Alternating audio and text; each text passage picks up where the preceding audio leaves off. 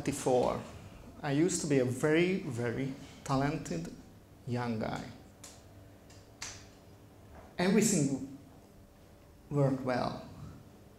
I was a natural leader. I was always leader of the school groups. I was the leader of the student committee. I was born to be a leader. This is what I thought about myself. Everything was so easy for me. I went to university. I had good grades without big effort. That was my thing, to have good grades without big effort, right? Because I was talented. I was just good, to be honest. This is how I felt at 24. I always had one direction in my life. I never had to make hard decisions. I never made big efforts. I married at 24. As I said, I was a young, a hip, a successful engineer. Here is the thing. At 25, somebody asked me, Peter, what you are really good at it? And this started a big, big, big crisis in my life, because I was not good at it anything. Everything was easy, but I was just not good. So here is the problem. This is what I call the problem or the crisis of the talented people. If you are talented, this is what you think about yourself. That for a time your performance is getting better, because everything is just easy for you. But at a point, at that inflection point, your performance starts dropping. When you first start to struggle, at the first failure, when you feel that this is not how things should work. So at 25, I had to make a decision. Do I step out of my comfort zone? Do I stretch? So at 25, I divorced. I think that was my first useful, slightly crazy idea in my life. I'm not saying that everybody should divorce if you want to be successful. This is my life. This is not your life. I left a cool job, and basically, I was just lost.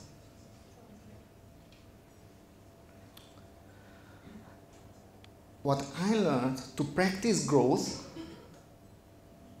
you have to follow what I call the slightly crazy idea. The very crazy ideas, nobody will get it. The totally normal ideas, it's not out of your comfort zone. So here is a slightly crazy idea what we had in 2008. I am a university professor assistant, I don't know, the lowest rank at the university, what you can imagine, the lowest paid. I wrote articles like this. So the boring guy, the boring scientist, without any design background. I met a guy, another one, Adam, who used to be architect or studied architecture, never built anything useful, but had cool design projects like this. And then we met a third guy, Peter, who used to be a serial entrepreneur, and we decided in 2008, we are in the middle of the financial crisis, and we decided from Budapest with this very accent, we will go after Microsoft, Google, and Apple, and we change how people share ideas, how people present on the earth from Budapest, from a flat, without any background in building companies, without any background being entrepreneurs. We didn't want to be entrepreneurs, we wanted to build Prezi. This is a slightly crazy idea. This is what my mom said, for example. Mosolyogni a kamerába. Yeah. Ez In az szép a galérium, 2009, egyébként, hogyha ennek van ilyen... Most már így átérzed ezt a dolgot? This was my bachelor party, because I married them. That's my thing. These are Prezi people organizing this skydiving event. Look at how honest my smile is. So here is the thing. This is what I say. You have to jump out of your comfort zone if you want to achieve something, period. At that moment, nobody enjoys that. I mean, nobody. When the door opens and you see the 2 kilometers, nobody really likes that. After that, it's cool. After that, if you survive.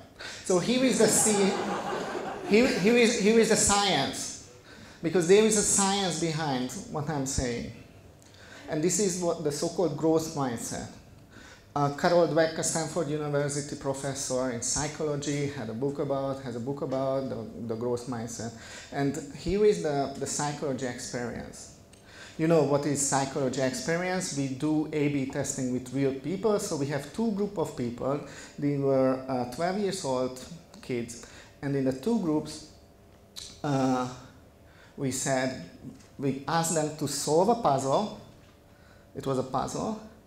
And from group A, we said, great score. You must be great at this.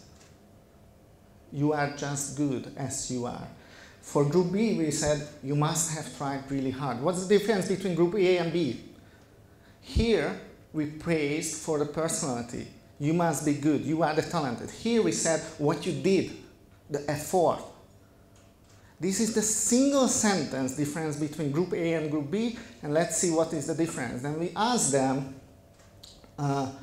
to solve harder problem. We ask them, do you want to solve an easier or a harder problem? And what happened? The group which developed fixed mindset said, of course, I want the easy one. The group who had the growth mindset, the hard one, because I want to improve, be better. Confronting difficulties. If they get a harder challenge, guess what? They couldn't solve it. Do you remember my life? My performance was just dropping when I confronted difficulties. Improvement. When we went back to the original problem with the fixed mindset, with just one single sentence, we could set a fixed mindset. Parents, go home and change how you are talking to your children.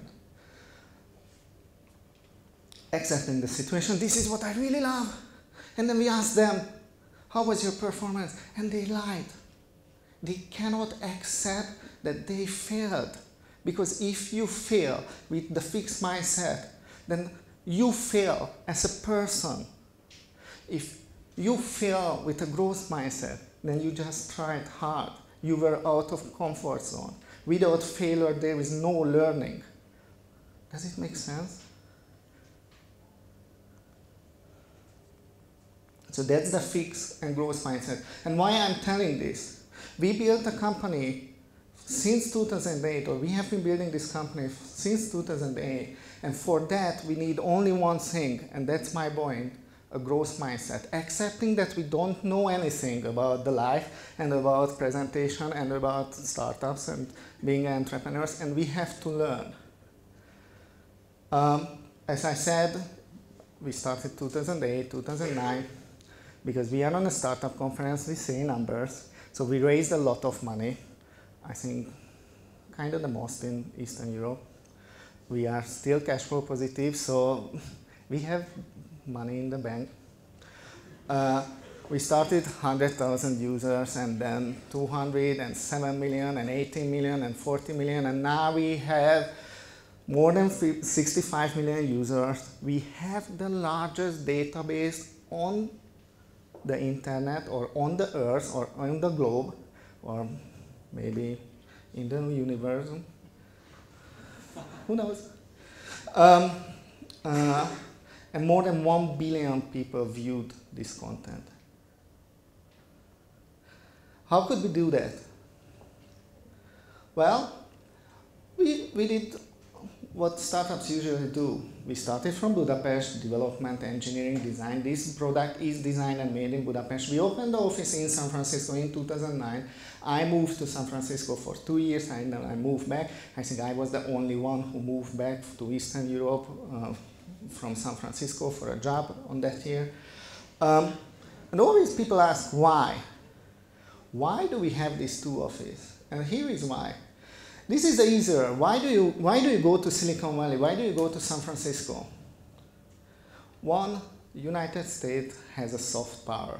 And here is a story to tell you. When we started in 2009, we charged the user in euro because we are proud Europeans. So we put euro sign on our website. What happens? Americans never got it. What, euro? Why would I buy anything in that currency? They just didn't buy it. So when we changed from euro to dollar, Europeans started to love it better. Oh, it's coming from the United States. And again, you have two options to talk about stories that, oh, this is not right, or you just do it. And the United States is the biggest homogeneous market, especially if presentation matters, right? Because they use presentations. The second, Silicon Valley is a school. You go there, you learn that, and my point is that you come back and you do your job. Because being in Silicon Valley is just expensive, crowded, everybody is spoiled. It's not easy to be successful there. Somebody told me that in the last 7 years, there was no Europeans who went to Silicon Valley, built a successful billion-dollar company. You cannot name one of them in the last 7 years, but you can name 7 entrepreneurs who stayed in Europe and built successful companies from Europe. But why are we in Budapest at all? First, this is what I call the extra sense of purpose. If you are in your local hometown, you are not just building a product, a global product.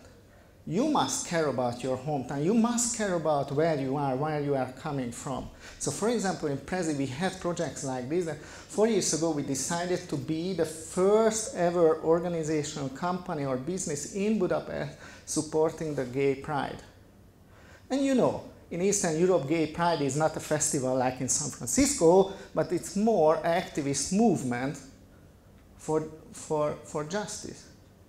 Last year, more than 900 businesses, organizations, companies joined Prezi, Google, and Eastpol, a local company, to celebrate the gay pride. In 4 years, we could change the conversation about the gay pride. Or here is my other favorite project. When we go to Roma settlements, ghettos around Budapest, and we ask all of our employees to fly in, and we renovate the settlements. And this is not just to go there and renovate a house, for we renovate 100 houses parallelly with 200 people and with the local communities. And in 4 years, we could change the life of a whole village. Of course, there are a lot of villages in Hungary and in Romania like that. But at least we could change one. So that's why I'm saying it's easier to hire there. It's easier to hire in Europe because people are more loyal, this is what I think, because of the extra sense of purpose. And I don't know how it's here, but in Budapest, I feel it's easier to have an international team because in the European Union, there is no visa problem. We can have bold statements about the European Union, but we don't have visa problems. In the United States, visa problem is a big issue. And my other favorite one, people are so passionate about this bar in San Francisco. This is TEDxTârguMureșSalon. They have only open bar. And they say, oh, we have a great bar, the TEDxTârguMureșSalon. Okay, this is a bar from Budapest. This is the first or best bar named by, I don't know who, the A38 boat. Or this is other bar from Budapest, and this is other bar from Budapest, and this is other bar from Budapest. Europe is just cool. It's better to live there, for me. So, here's my question. I was in Sofia 2 days ago or 3 days ago. They are proud that they are going to be the next Silicon Valley. And even this country wants to be the next Silicon Valley. And here is my point. Do you really want to be the next Silicon Valley? Do you really want to compete with Silicon Valley? If you believe that you can change because you develop the growth mindset, and I ask this question, do you really believe that you can achieve everything, anything? Once I was told that I should not care about what I'm good at it, as my friend asked when I was 25, you remember? I should care about what I'm ambitious about.